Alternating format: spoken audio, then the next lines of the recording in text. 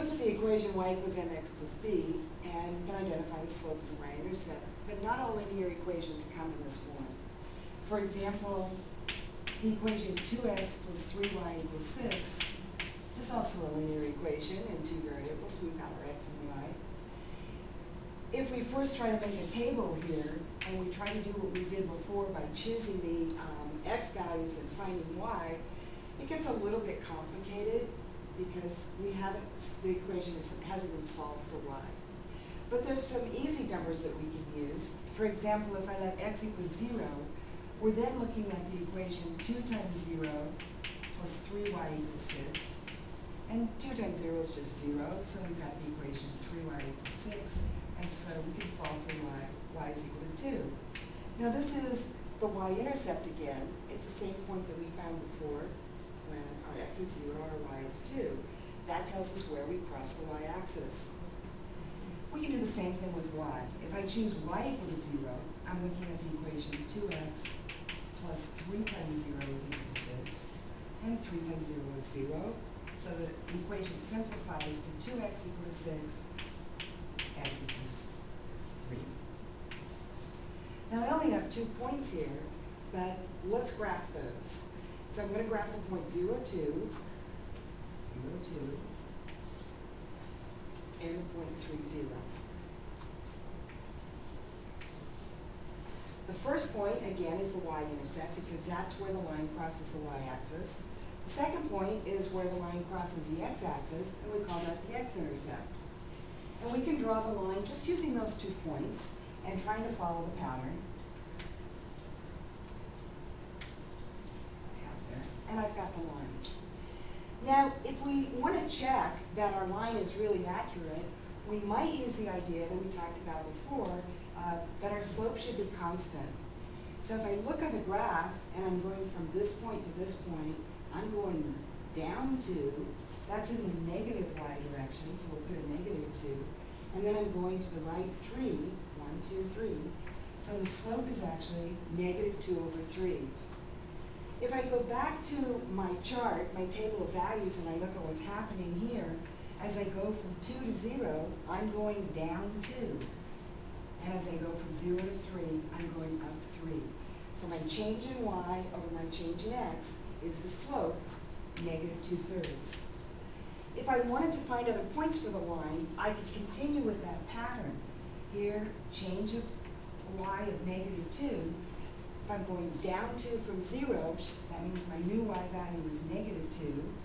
And if my change in x is 3, I'm going up 3 from the 3. That gives me the point 6, negative 2. And let's just check my graph.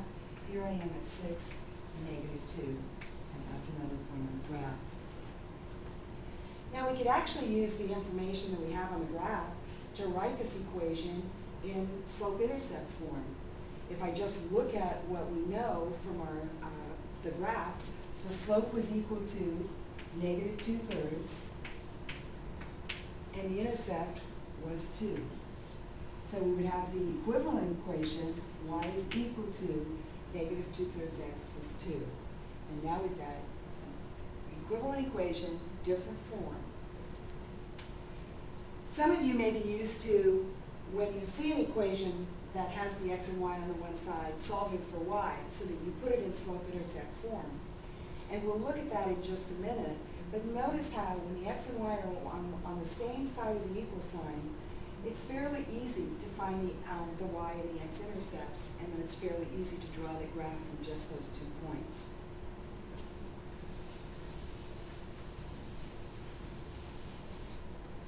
But let's look at this equation, and we just practice solving it for a variable y.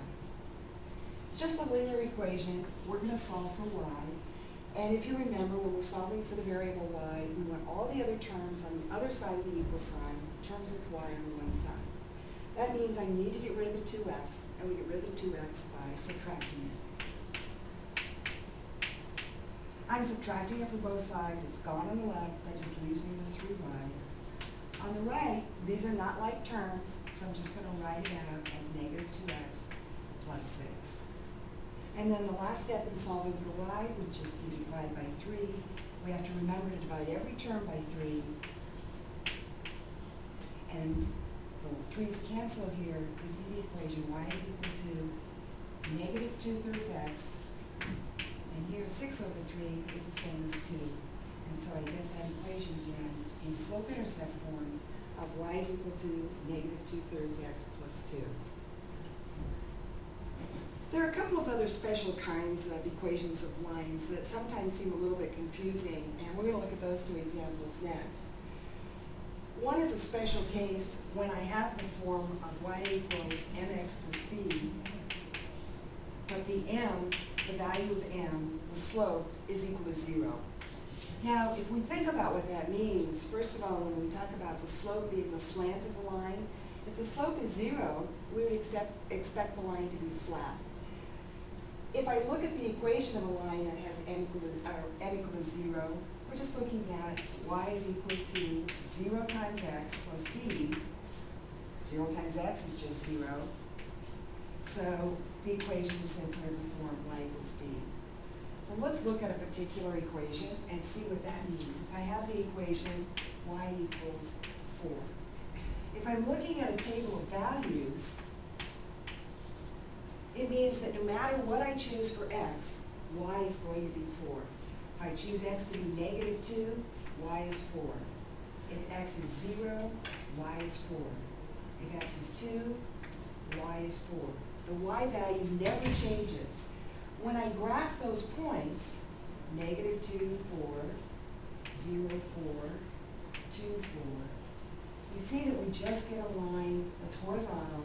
It's just flat. It has no slope, no up or down, even though we're going across. The second kind of special line, we can't even write in the form y equals mx plus b. It's of the form simply x equals a number. For example, x equals 3. Here, we're not going to be able to talk about the slope because we can't put it into this form. Just like our line y equals 4, when we have the line x equals 3, it means that no matter what y values we have, x is equal to 3. I choose y equal to negative 2, x is equal to 3. Y equal to 0, x is equal to 3. Y equal to 2, x is equal to 3. When I graph these points, 3, negative 2, 3, 0, 3, positive 2, we see that these lines are lining up in a vertical line, straight up and down, and that's our line, x equals 3. In this case, if we look at the slope, it's just straight up and down. Again, it doesn't have any slant, but in this case, we say that the slope is not defined.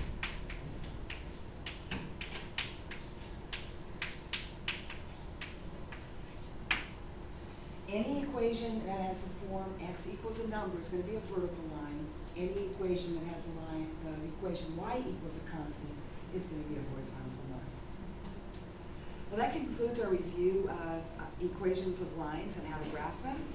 And I want to wish you luck in your algebra class.